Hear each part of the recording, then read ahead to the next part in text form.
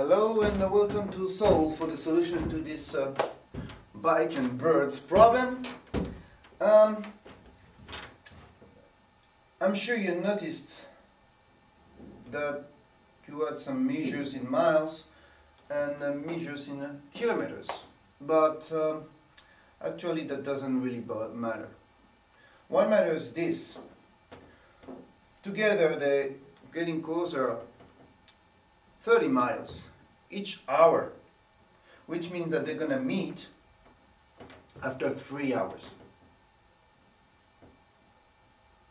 So this means that this bird will have flown at 60 kilometers an hour for 3 hours, which means the distance that this bird will have done will be 180 kilometers. And that's the solution to this problem. I hope you enjoyed it. And see you next time for next problem. Bye-bye.